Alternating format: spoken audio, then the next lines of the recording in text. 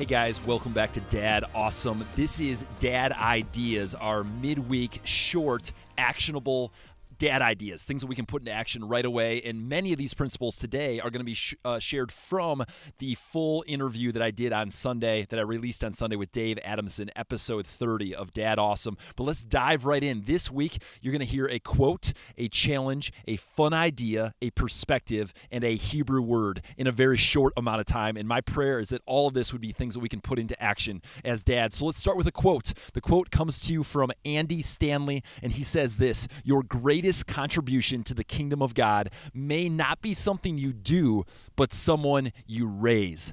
All right, dads, you are the only one in the world that can be a dad to your kids. You are the only one in the world that can be a husband to your wife. These are roles that only we can play, and that's what this quote's getting at, man. The greatest thing you can do for the kingdom of God may actually not be something you do, some ministry you start, some business you launch. So, it's not that. It's actually, it may be someone you raise. So let's keep that perspective. That's your quote. A challenge this week. This is idea number 2, is a challenge, and it's take a technology Sabbath. So let's jump to a clip from Dave Adamson.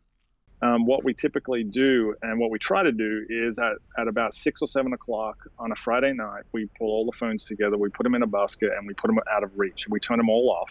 And we have a 24-hour technology Sabbath. It's marked in my calendar now, so my phone often reminds me it's time.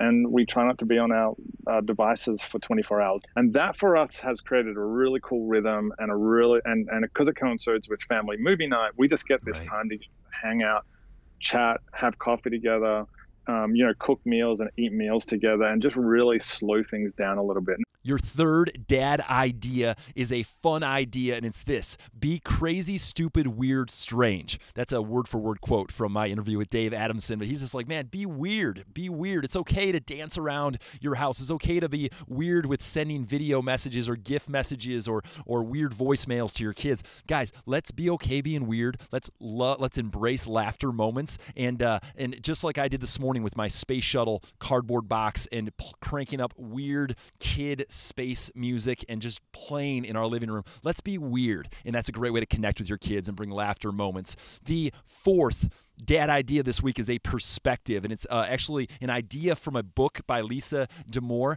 and Dave Adamson's going to unpack it for you. Your kid is like a swimmer in the swimming pool. Your daughter is like a swimmer in a swimming pool.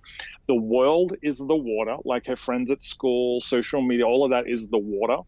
And my wife and I, as her parents, we are the pool that holds in the water. Now, when a swimmer is swimming, if a swimmer is swimming laps or treading water for 8 hours or something, typically when they're tired, the thing they do is they swim towards the edge and they hold onto the pool, right? That's what our daughter does. Yeah. That's what our daughters do to us when they come home from school. Like, they're very huggy and clingy, and we're like, yes, this is like, as a dad, when my teenage daughters come home and they say, Dad, I'm home, and they come and give me a hug, I'm like, oh, I'll hold on to this for as long as I can. Yeah. But then the next morning, they stiff arm me and they're like, hey, go away. What are you doing? You're so weird. You're so crazy. Get away from me. Yeah. I used to take that personally as a dad.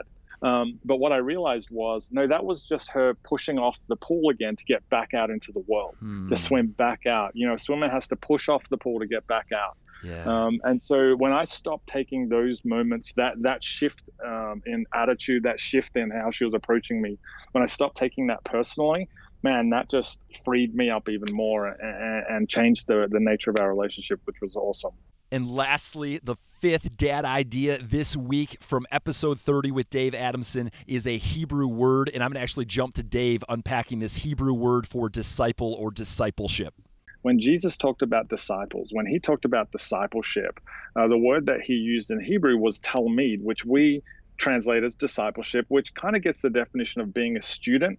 And Jeff, when you're a student, right, you know that you're sitting in class and there's a test coming. If I know what the teacher knows, then I pass the test. That's all I need to do is just know what the teacher knows. Right. Yeah. The proper definition of that word Talmid, disciple, is more in line with being an apprentice, with being somebody who is copying somebody do something so that you can do it yourself. If you think of an apprentice mechanic or an apprentice chef, they're trying to learn to do what their teacher is doing so that they can one day do it for themselves. So it's less about knowing and it's more about doing. Yeah. And I mean, anybody who's got any kids of just about any age, you quickly learn that your kids follow your example, not your opinion. Man, how true is that? It's more about what our kids see us doing than what we say. This idea of apprenticeship style and the importance of us seeing that we get a chance to disciple our kids by the way that we live. So here you go. Recap quick, your 5 dad ideas this week. A quote was from Andy Stanley. Your greatest contribution to the kingdom of God may not be something you do, but someone you raise. A challenge was take a technology Sabbath. Put your phones away. Turn them off.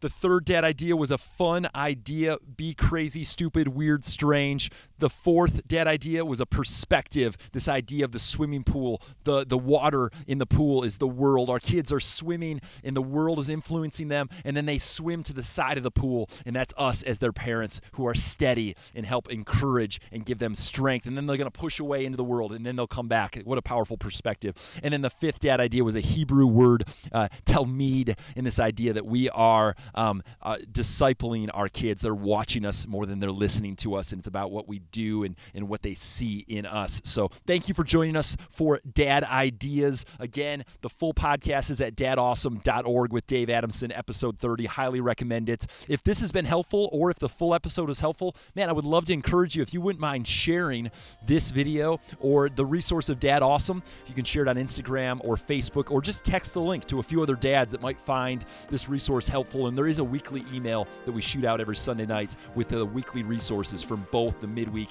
and the Sunday full episodes. So thanks for being part of Dad Awesome. Thank you for loving and leading your kids towards a God who is awesome. Have a great week.